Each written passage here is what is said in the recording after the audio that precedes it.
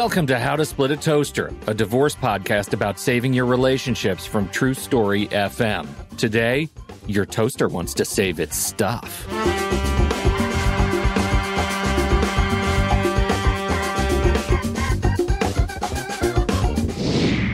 Welcome to the show, everyone. I'm Seth Nelson, and I'm here as always with my good friend Pete Wright. Today, you're just stuck with the two of us, and we're going to talk about things that people don't want to talk about. It's not death. It's not taxes. It's prenups. I have, Seth, an understanding of the prenuptial agreement only from the movies. Oh, and you're a movie buff, as everyone knows. So. Which means it's true. That means I am effectively ignorant on the prenup, but what I know is they are scary. That's what I've learned from movies. Everything I've learned from movies is prenups. Prenups mean you're not committed to the relationship, or you're trying to get something from your, or trying to protect your goods and your ill-gotten booty from your probably not good for you potential partner. Is that everything? I mean, we nail it? No, we got to back that up. First off, I'm going to get this out right at the top of the show. Because if I don't, as you know, I'm currently engaged and I will no longer be engaged, not because I'm married, because she'll break up with me. If I do not mention Intolerable Cruelty. Yes. The best movie ever when you're talking about prenups and divorce and negotiations. It was on our one of our holiday bonus shows. We talked about it. Yeah. Yes. But the guy eats the prenup at the wedding, dipping it in barbecue sauce to just tear it up. So on the advice of counsel, do not do that. Oh, I thought you were gonna go the other way with that. Okay, good. All right. Well, at least we know. At least we know what the stakes are. You know, check your local jurisdiction. Okay. All right. So let's start at the very beginning. A very good place to start. What is a prenuptial agreement? So a prenuptial agreement is a contract that if someone comes to me and says, I want a prenup, this is what I say. Here's what I believe you're asking me to do for you. To create a contract that will be valid and enforceable in the event that you get a divorce. Is that what you're asking me to do? And if the answer to that is yes, then we have a whole lot of work to do. And here is the concept. When you get married, whether you know this or not, you're entering into a contract. You have certain rights upon divorce. But in Florida, check your local jurisdiction, and throughout the country, you are allowed to enter into a contract that changes the law as long as it's not against public policy. You've got a confused look on your face, Pete, and you're a smart guy. So yeah, no, I do. I was about to describe the confused look on my face, but you nailed it. I'm confused right now. Can you define what it means to change the law in Florida? So currently now in Florida, if you get divorced and you have property, we will go through equitable distribution where we identify your assets that you own by yourself, titled in your name, that you own with your spouse, that you own with third parties. We do the same for your spouse. We do the same thing with your debts. And then we decide what that's identification. Then we go to classification and we say, you know what?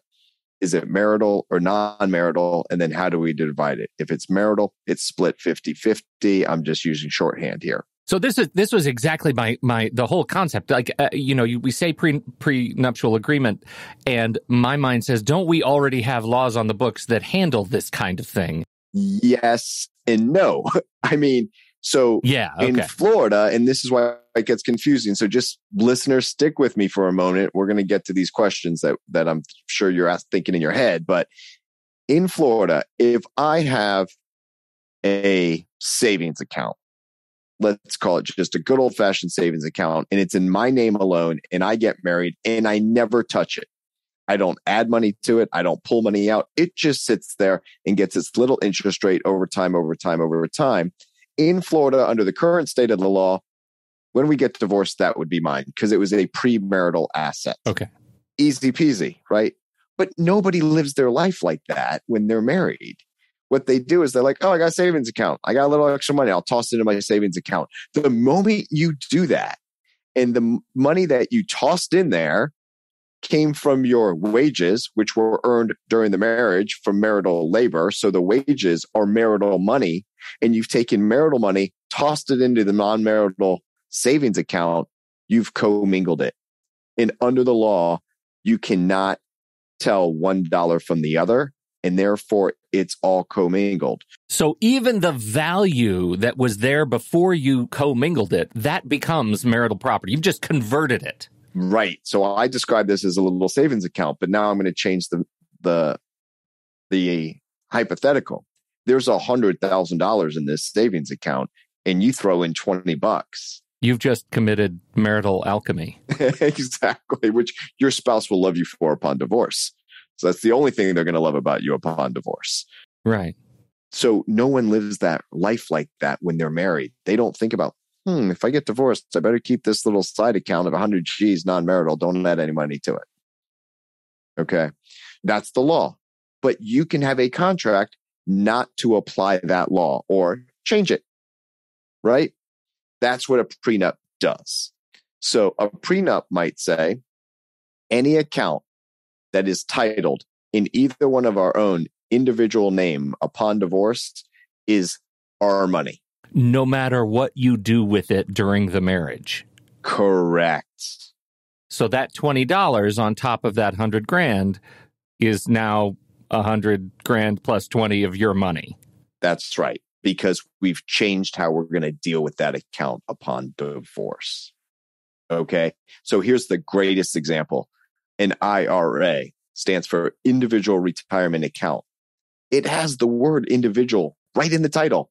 It can only be titled in one person's name. Yes, you can have beneficiaries that if you die, it will go to, but it can only be titled only one legal holder of that account, whatever the individual's name is. In Florida, check your local jurisdiction.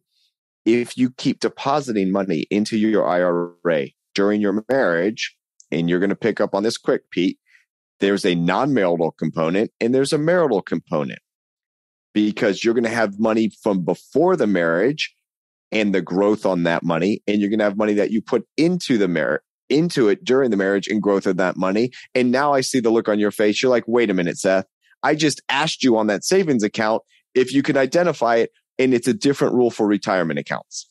Yes. Why is it a different rule for retirement accounts, Seth? Welcome to my world. I'm so sorry. Okay.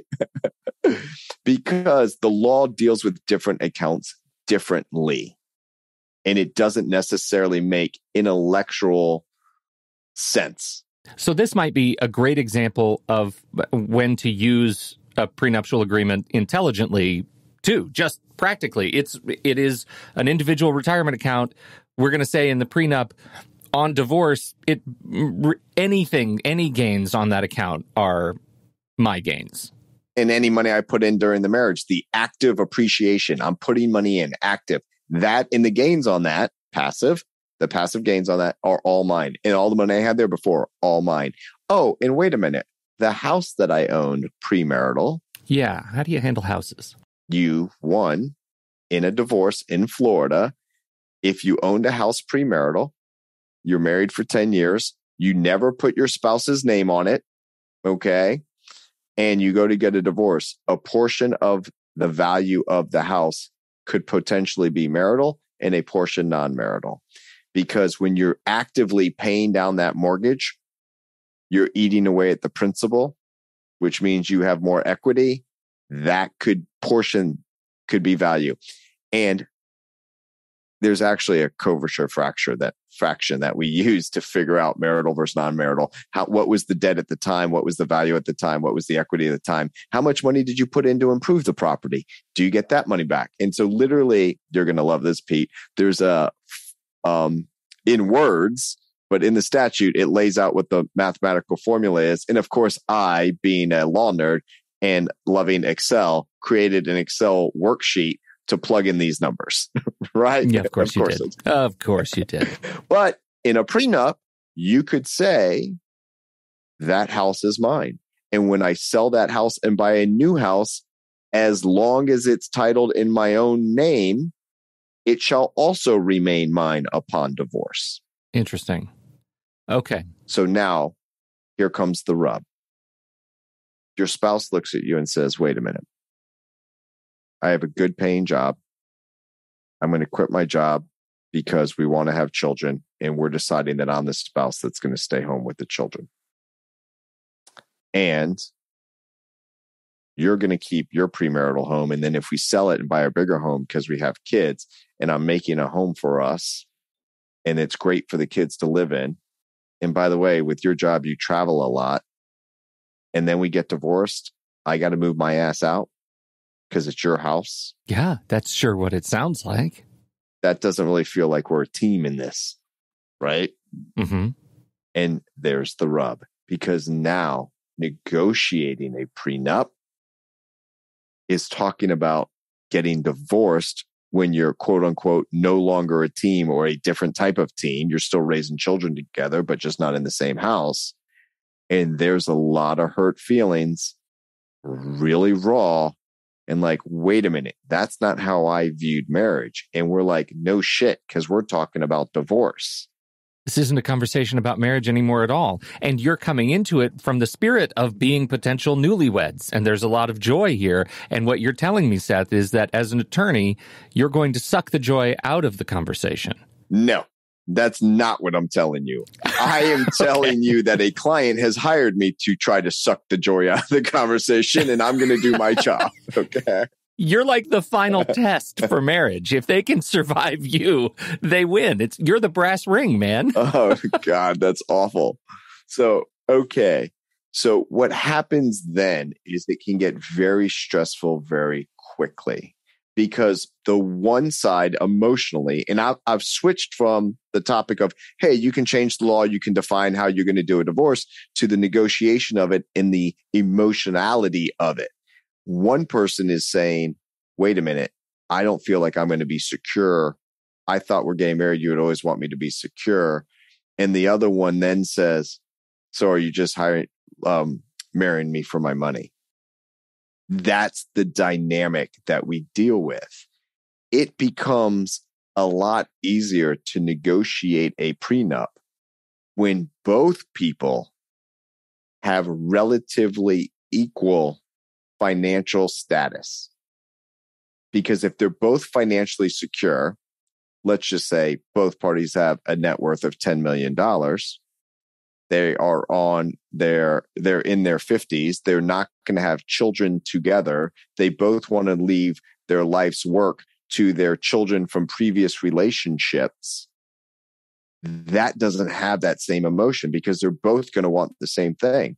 Hey, we each have our stuff. We love each other. If we put anything together, if we buy a house together, divorce, we'll split it. Neither one of us wants alimony from the other, because we can live off of our either earnings because we're still working, or we can live off of our assets in case. And I want to leave my stuff to my children one day. You want to leave your stuff to your children one day. I'll come back to that point, because those are death provisions, not divorce provisions. But that negotiation is a whole lot easier than someone who's just starting out, who maybe someone has significant net worth or has a business that might grow a lot during the marriage and the other one doesn't.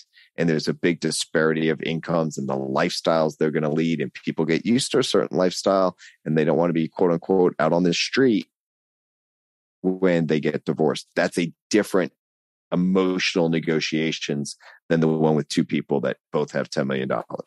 But isn't it also a practical negotiation too? Like at some point, wouldn't you want to just let, what are you going for if you're the spouse that doesn't have the big net worth, right? I mean, security.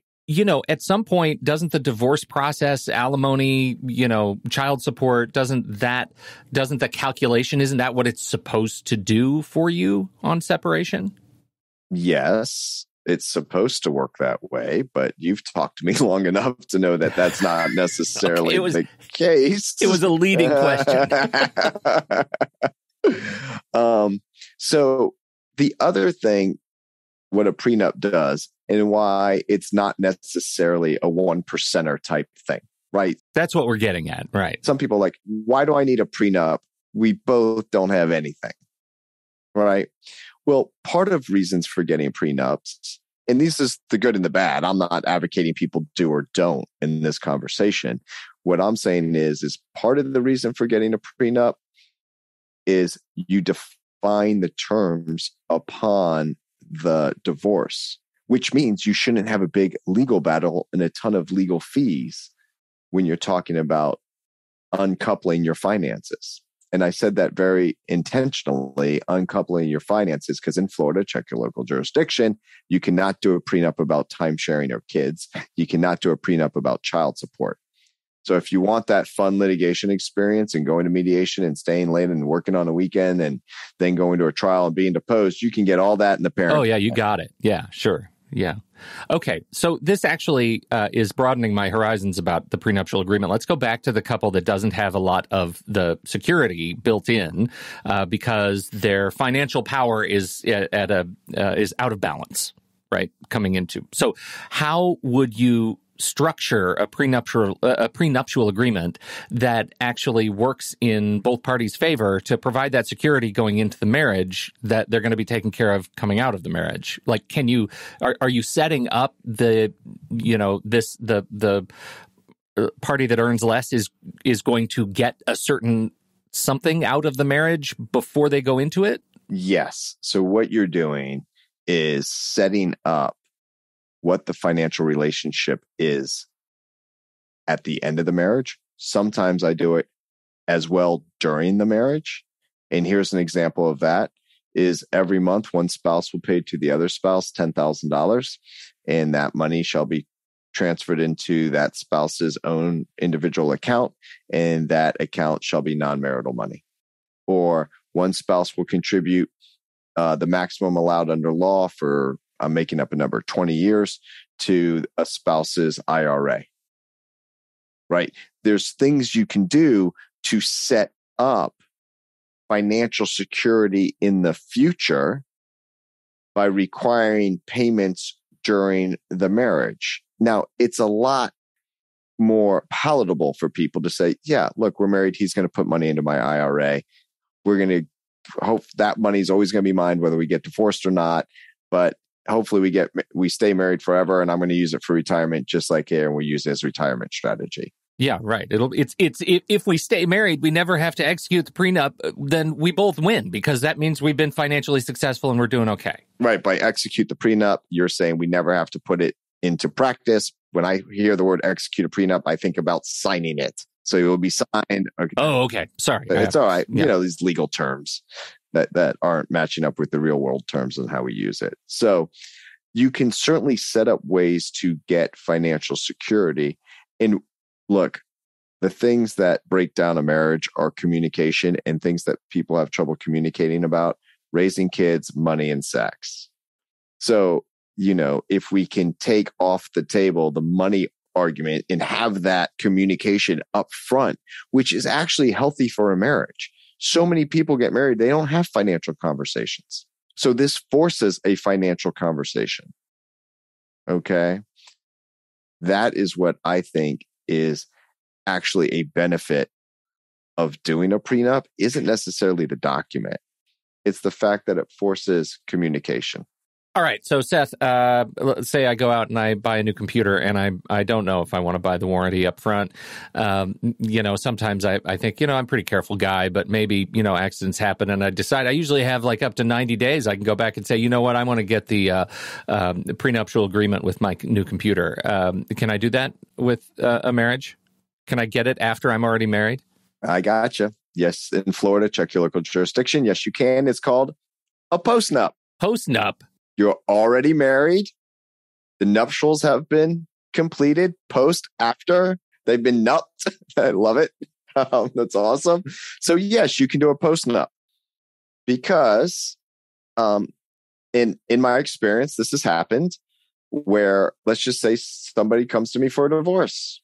The big issue is money. And I say, listen, you're raising a child together. You've got children together. The big issue is money. And you guys get into arguments and people say stuff like, oh, it's my house. I'm going to kick you to the curb. And that makes people feel insecure. And then they want to get a divorce and this whole thing.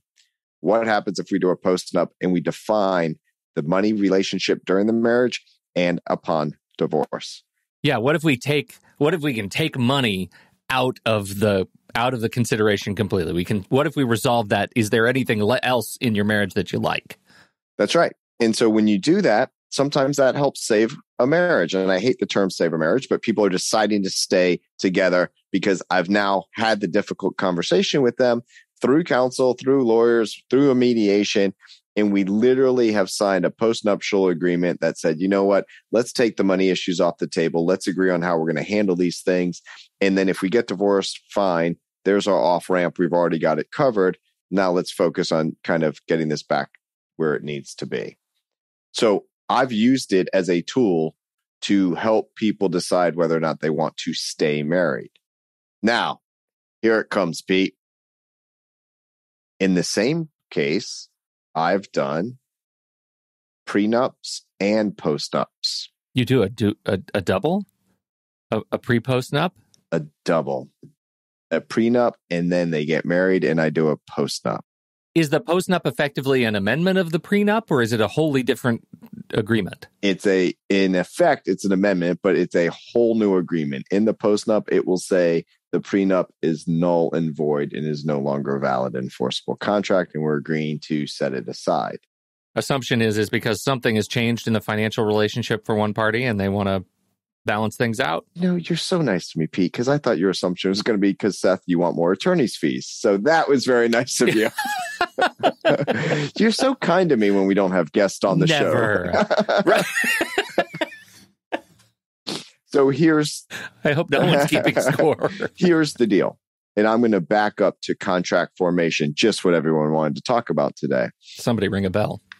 If you are selling me your house and I don't know you, that's called an arm's length transaction. A willing seller and a willing buyer reach what they determine to be fair market value, money exchanges for an item, good, services, whatever the contract may be, arm's length transaction. Neither party has to enter into the contract. Both parties want to enter into the contract, and a deal is formed. It's called the meeting of the minds. The lawyers draft it. Everyone signs it. You give over your keys one day at closing. You walk out of the house. You're not allowed to walk back in the next day because someone else owns it. Okay? Sure. Prenups inherently are not arm's length transactions. One, they know each other. Two, they're getting married. Right?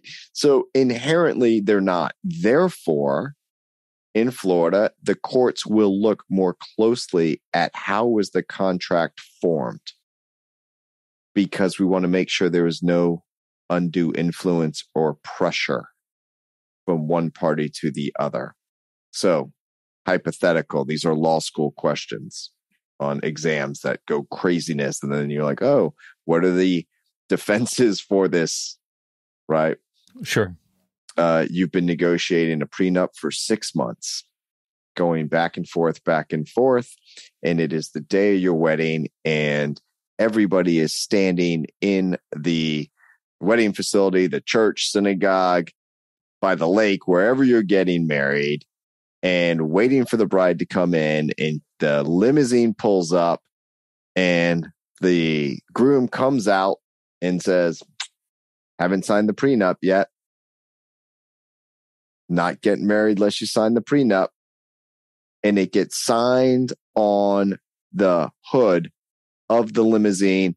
And then they walk into the facility, the church, the synagogue, wherever they're getting married, and they get married. Okay. That sounds like coercion to me. Or at least I'm under duress. I got a whole wedding party in there. I'm in my dress. Okay. High likelihood that's going to get set aside because it is too close in time to the wedding. So how do you prevent that? One, in formation, you have negotiations back and forth. You have provisions that the husband wants in and the wife did not at the first draft, but the wife gets some of those provisions in the draft document. That's a way to say, look, judge, we are being fair. This said she got nothing on my first draft, but by the 8th draft, she's getting 25% of my net worth.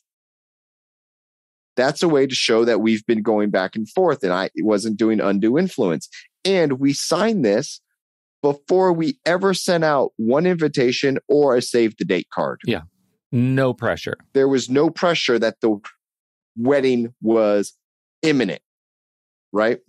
And then 3 weeks later, a month later, we sent out the save the date card. Then we get married 4 months after that. All's good. Sure. Sounds great. Okay. Now, if I get people, which happens all the time, because you know what you do when you're planning a wedding, right, Pete? Absolutely nothing. My wife made all the decisions. But exactly. Well, that's why you're still married. Right. You're like, right. No, we're okay. Right. But here's what your wife was doing. Where are we going to get married? Who are we inviting? Flowers, dresses, bridesmaids, parties, flights, accommodations for the out-of-town guests, the gifts that you leave at the desk for the out-of-town guests. They're doing all these things. Nowhere on that list is a prenup. And if it is, it's at the very bottom. So these are typical calls that I receive. Seth, I got referred to you by a buddy of mine, and I'm getting married in a month, and I need a prenup. Oh, okay. And I say, okay, you're asking me to create a valid enforceable contract upon divorce. I'm telling you now that that valid enforceable contract will be challenged and most likely will be set aside because it's 1 month to your wedding. It's just too close. It's just too close. So I have a solution for you. One, we can rush through and hammer out this prenup, and it will give you a level of protection, or as I like to call it, a false sense of security. Because I'm telling you now, I think it's going to get set aside, but at least it's something to argue. Right. But then after you're married, after the honeymoon, come back to me and we'll do a postnup. And we eliminate the pressure of the wedding because now we're already married. And it's essentially the stuff you hammer out in the prenup process. It's essentially the same document, right? I mean, you're just doing the homework before. And I'm reaffirming that I agree with all this and that it was entered fine the first time. But guess what? It's fine now, even if the court finds the first one wasn't entered properly, which we don't care about anymore because it's gone. We have a postnup, right? Okay. We have a postnup. Then new spouse says, I'm not signing the postnup. Well, now you got a marriage problem. Because now you have an unenforceable prenup and a postnup that isn't getting signed. And then you're going to talk about divorce. That's just what's going to happen practically. I'm not saying it. Yeah. So let's say the prenup and the postnup will get signed. All the prenup is tossed out because it was, too close to the wedding, too much pressure. Then do we default back to the laws of the state if nobody agrees on the prenup? So this is my cynical joke. If you think about a divorce and you have a prenup and it says what one spouse is going to get and what the other is going to give, that is the spouse that's receiving their worst day in court. Because if the prenup is upheld, this is what they get, right? So if they challenge it and get it set aside, they might have said, wait, I can get a whole lot more. So the prenup's their worst day in court, which I like to call, that's my first offer, right? If you represent the other side, well, that's just a first offer. I know this is my worst day in court. I'm not going to accept your first offer guy that says this. So I'm going to sit there and go and try to get more. So how do you prevent that? One might ask. Right? Great question. Glad I thought of it. In Florida, check your local jurisdiction.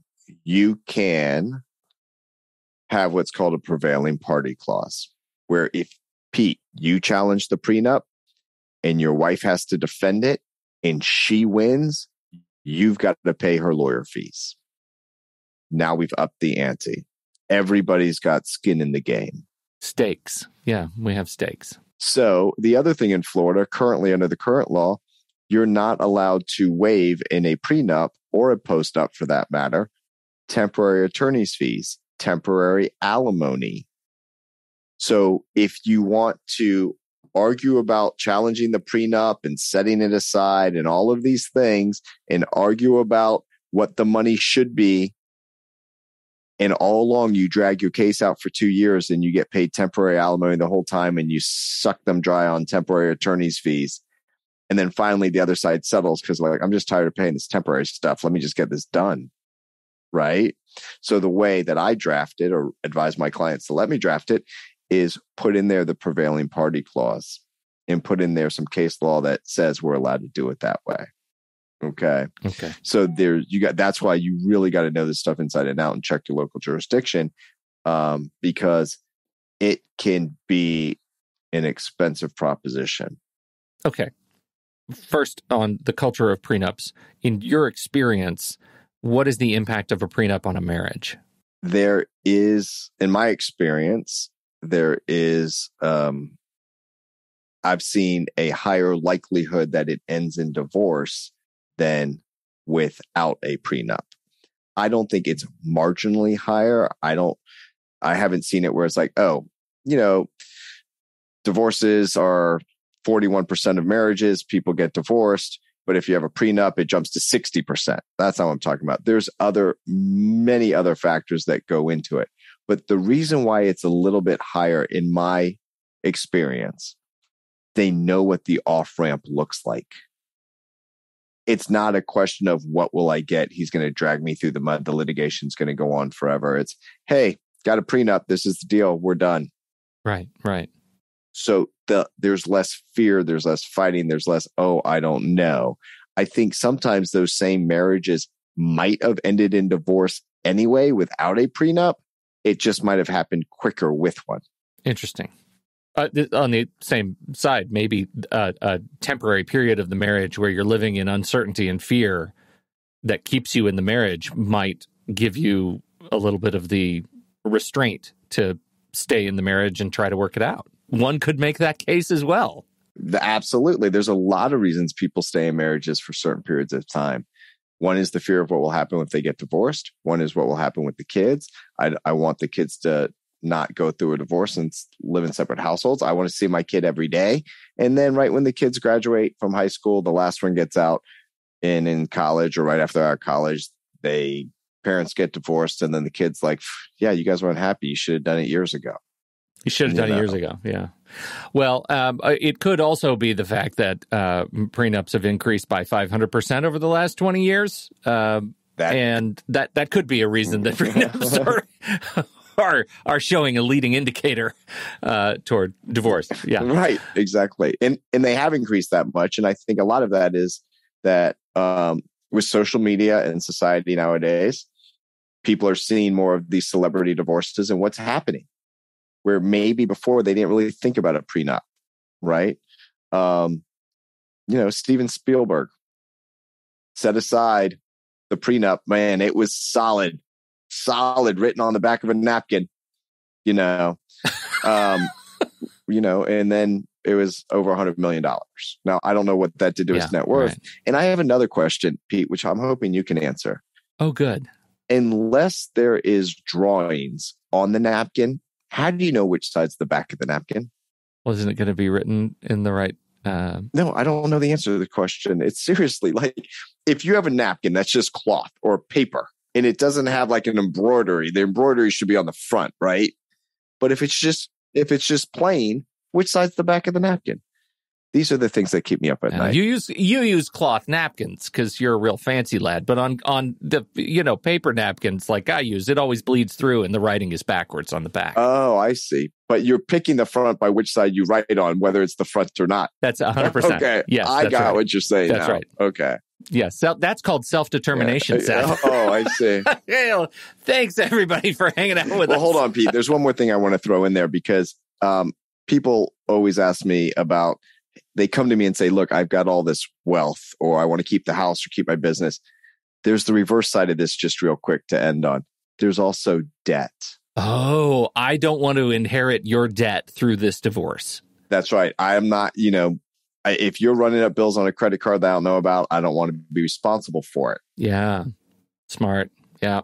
Right. And so then it's like, okay, whatever debt's in your name is this, or whatever's debt in your name is that. Or you say, we're agreeing that we're going to have a joint or a credit card and the spouse will have authorization use and the bills will get paid every month, but you can put a cap on it, or you can say every month.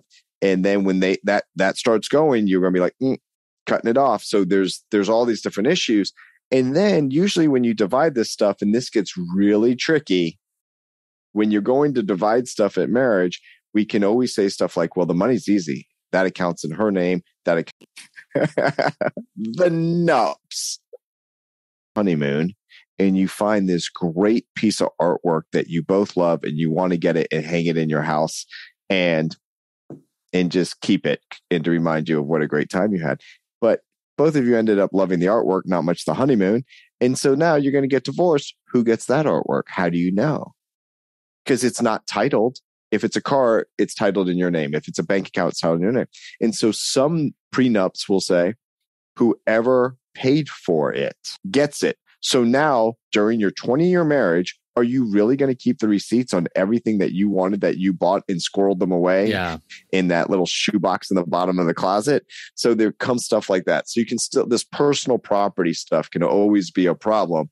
We have ways to draft around it, but in practicality, are people really going to do it? So there's a lot of different we're still human nuances on that front. But another thing that we do is any gifts from one spouse to the other during the marriage is deemed to be non-marital. In Florida, it's marital. We've talked about this, Pete.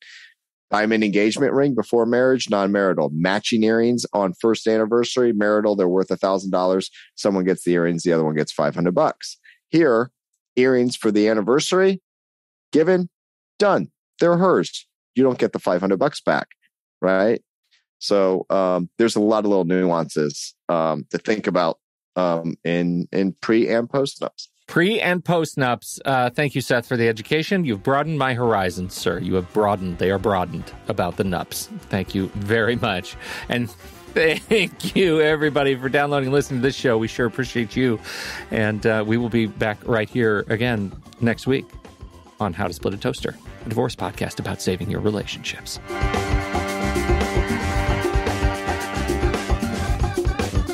Seth Nelson is an attorney with Nelson Coster Family Law and Mediation, with offices in Tampa, Florida.